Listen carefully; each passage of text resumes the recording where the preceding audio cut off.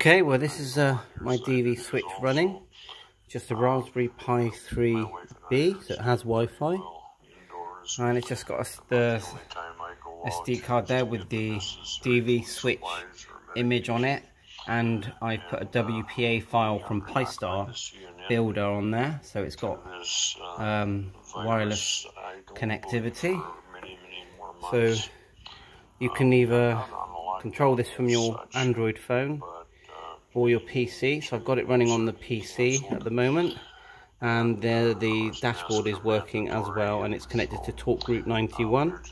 So here's the dashboard.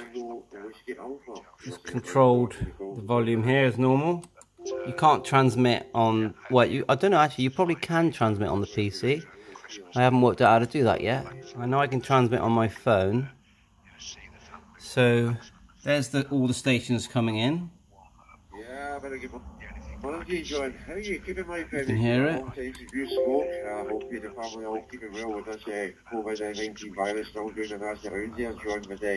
You can click these and it takes you straight to QRZ. Like so.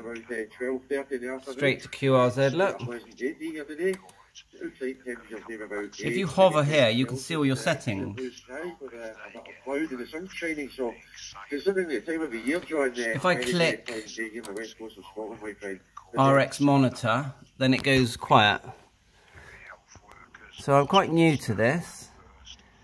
You can connect to YSF, P25, a bit like a, like Dstar. It's quite neat because all you need is a Raspberry Pi 3B, and the rest is free. It's just a matter of setting it up. You communicate with your Pi using a program called Putty.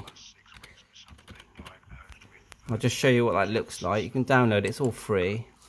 Putty is this. You put in the IP address, which is up here, which you can find it if you do an IP scan on your network, and then you just put the IP address in here and click OK, and then you start communicating with your Raspberry Pi, and then you can change the settings. You can put your call sign in and things like that, and time zone. So if I click RX monitor, and if someone's transmitting, we will hear them. There you go. So DV switch, I think it's well worth having a go with it. It's inexpensive. It means you can actually use your mobile phone, and you'd have to carry the Pi 3 with you to basically talk on all modes. So see what you think. There's a few links to download the image. And away you go. M0FXB 73.